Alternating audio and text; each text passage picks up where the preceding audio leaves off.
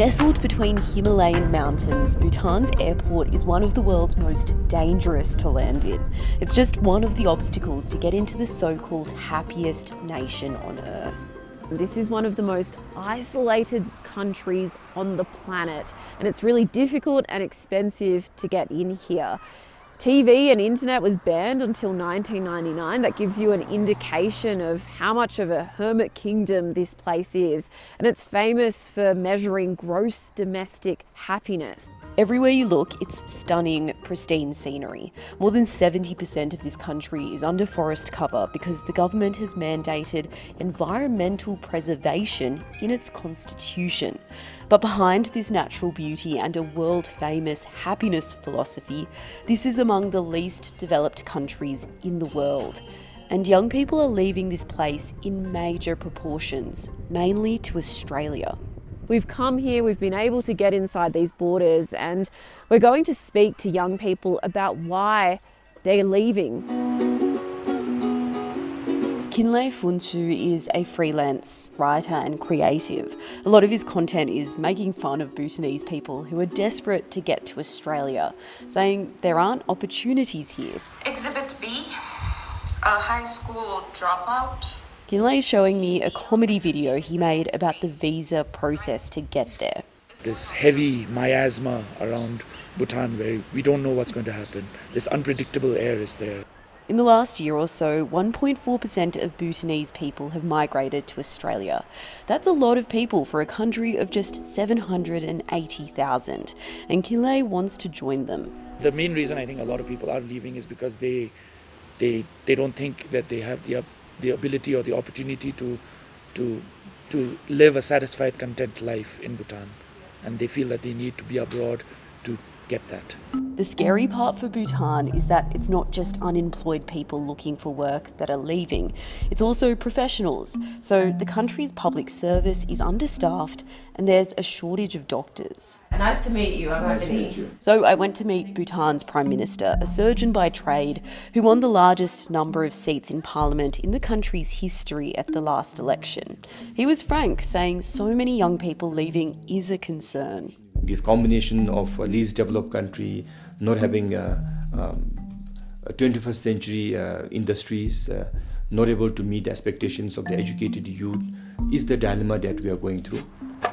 One thing everyone I spoke to agreed on was that Bhutanese people don't want to leave because they have such strong cultural ties.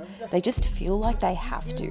Nobody wants to leave their country. Nobody wants to, abandon their family here and go somewhere else and work there. A large part of that pride Bhutanese people have for their country comes back to their king. People see him as young, good-looking and productive. This royal family is pretty different to others. The current king's father gave up power at the height of his popularity, turning Bhutan from an absolute monarchy to a constitutional monarchy, with a parliament in 2008. He's also the king that made Bhutan the last country to get the internet, and he and his son have been seen as the modernisers of this country. But Bhutan still has one of the lowest GDPs. Its capital, Thimphu, is the only one in the world that doesn't have traffic lights, for example. So something that's made things kind of difficult for Bhutan is its geographical position. So from where I'm standing, north of here is China and south of here is India. It's a pretty awkward geopolitical place to be, stuck between two major superpowers. And Bhutan and China have been negotiating their disputed border regions for decades. Bhutan's Prime Minister has told me that the country is close to settling that border with China. So we are drawing that line, and we are drawing in the most harmonious way. We are having a very peaceful dialogue, very friendly relation, friendly dialogue. That would raise alarm bells among countries like India and China. And now Australia's sent a minister to the kingdom for the first time. We want to convey to Bhutan that, while Bhutan may be a smaller country in the region, all countries play a role in building the kind of region that we want to live in.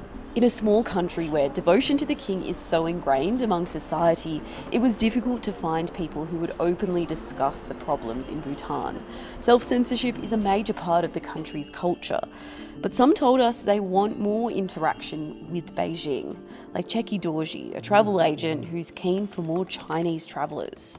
If Bhutan open up with China and if we started doing marketing and have an economic partner as China, I think Bhutan can develop at a greater pace.